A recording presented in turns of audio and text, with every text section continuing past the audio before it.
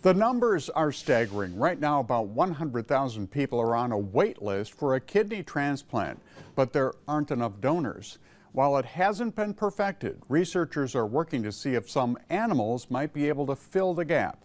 Maureen Halliday reports. When it comes to saving lives for people with kidney disease, the math just does not add up.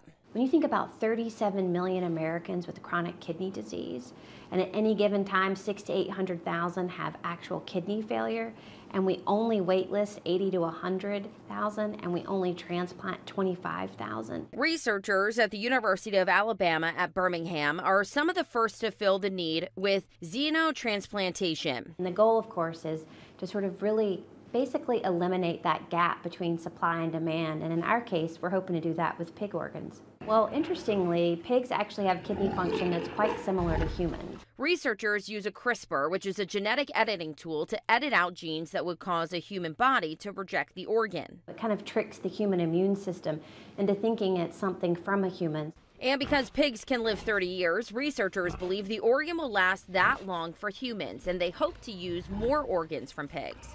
And so I think certainly those of us in xenotransplantation see a future in which one pig can donate a heart, a pair of lungs, a liver, a kidney, maybe even a pancreas. And help to get more people on and off the transplant waiting list. I'm Maureen Halliday reporting.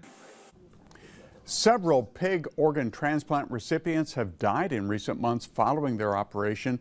Now, it's important to remember that xenotransplantation is still very much in the experimental stages, but researchers are committed to perfecting this alternative source of organs when human organs are not available.